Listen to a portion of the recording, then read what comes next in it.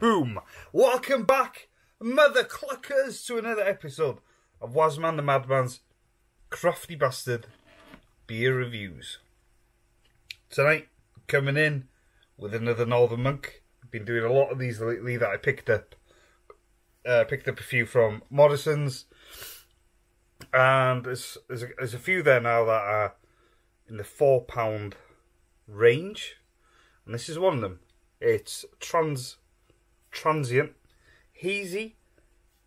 I'll try and get it to focus. Here we go.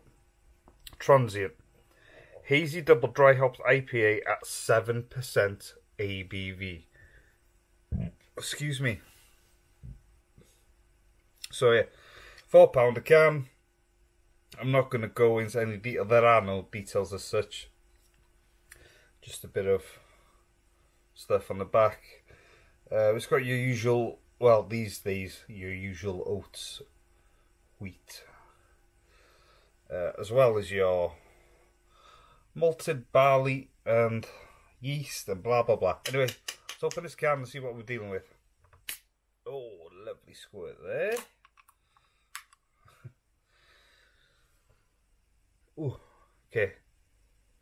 Immediate aroma for me then was actually a bit of barley and a bit of like a wheaty nut. Tiny bit of orange notes, I would say, but not much aroma. Let's pour it in and see what it looks like. Hazy Double Dry Hopped IPA. So let's hope this is a hoppy little bastard.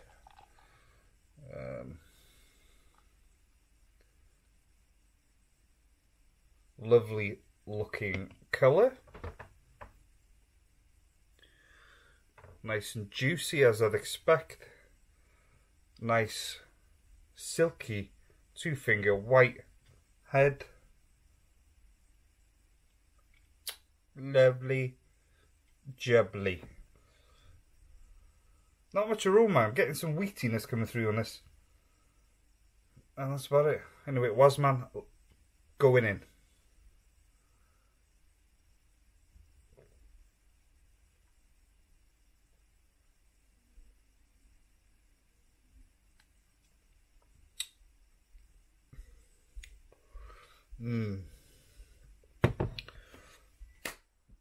Crafty bastard for sure, definitely.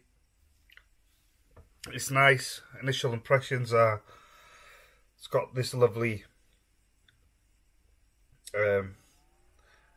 nice body to the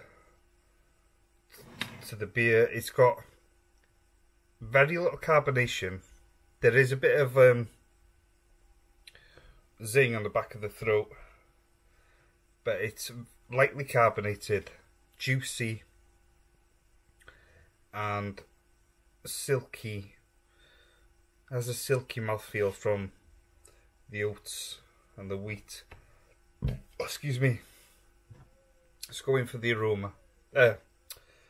The taste. What am I getting? Not just the mouthfeel. The taste is what I meant to say.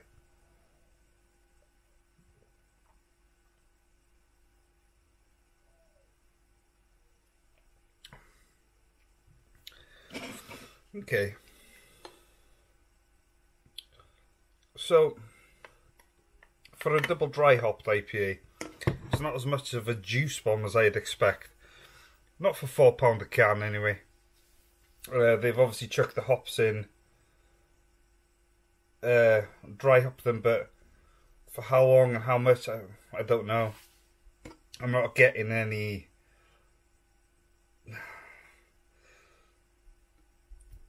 tropical notes as such. I'm getting orange, getting a bit of lime, a little bit of citrusy notes, but nothing. It is a little bit sweet, but it's not as punchy as I'd expect for £4 a can, which is quite a lot of money, especially in the supermarket world. So, I mean, it's good. It's got, they've definitely nailed the body on the beer. I suppose perhaps they haven't used... They could have used a punchier hop variety. I'm guessing they just use what they had in stock rather than actually think about delivering something that was going to be really punchy for starters. Hoppy, bitter, but really, really dank and juicy. So I don't know. It may just be the brewing process. It's a good beer, but it hasn't wowed me. It's a crafty bastard, definitely. It's lovely. I mean, it should be for that price. But it's not... It's not what it should be for £4 a can. It's meant to smack you in the face and go, look, pineapple, grapefruit, mango, bitter, thick mouthfeel, zesty, zingy, fresh, juicy. It's not a beast, and it's disappointed me. I've had some crackers lately. I don't know if you've seen one of the last videos where I poured it in and it literally looked like Sunny D. It was so incredibly juicy, and it was the best supermarket. I think it was an IPA. Might have been a double dry hop IPA. I can't remember, but it was amazing. If I can find whatever that video was or that beer was, I'll drop a link in the description if I can find it before I upload this. But oh my god, there have been some crackers lately. There are some really amazing beers at the moment. And the problem is they've raised the stakes in so many different ways. So then you've got a £5 can of beer, you've got a £4 range, you've got £3.50, £3, and now even £2 or £2.45 or whatever they are, £2.30. Excuse me. There is just so much to choose from. But in the eyes of the average consumer, such as myself, I would expect a £4 can of a double dry hop IPA to seriously get me talking. I'm going to drink this. I'm going to enjoy it. But there's a lot of... I won't talk about it again. I'll drink it, I'll enjoy it, and that's about it. It hasn't wowed me. I'm not going to go to my friends and go, oh my god, I had this amazing beer, you need to try it. No, and that's a shame, because that's what it should be at this price point. It's good, but it's definitely not good enough for £4 a can. I'm going to wrap this up now.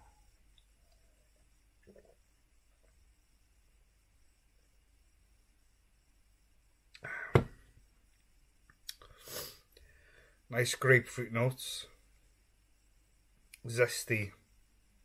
Bitter backbone, but not as bitter as I was expecting. And just not as juicy. Or it doesn't have the wow factor, and I'm gutted. There's been some incredible ones lately. £4 a can. I was hoping this was really going to, you know, tickle my fancy. It's good, but I won't pay £4 for that again. I'd happily pay £2.50 or £3 for that. That's as far as it goes.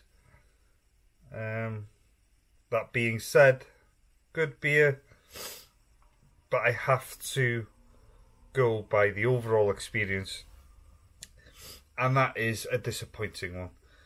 Simply because the anticipation was there. I spent £4 on it, and I thought I was building myself up for this great beer, which it is a great beer, but just simply, it doesn't have the wow factor, which it should do for that price.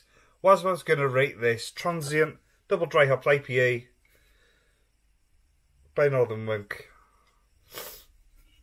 simply because of the price, a 6 out of 10. There it is. Go out and try it if you fancy... Well, if you've listened to what I said and want to have your own opinion, or if you have tried it, comment down below, let me know. It's just one of these things that there's so much to choose from. There are so many different price points. It's a confusing marketplace at the moment. And unless you're in the know, then you're going to end up spending a lot of money when you don't really need to. That's what I'm here for. You can either agree with me or disagree, but I will review these beers and you can decide whether you want to go out and try them. Boom! Simple as that. Hope you enjoyed. And that's about it. Have a good evening, MotherKluckers, and like, share, subscribe. Boom, boom, boom. Night, night. Night, night.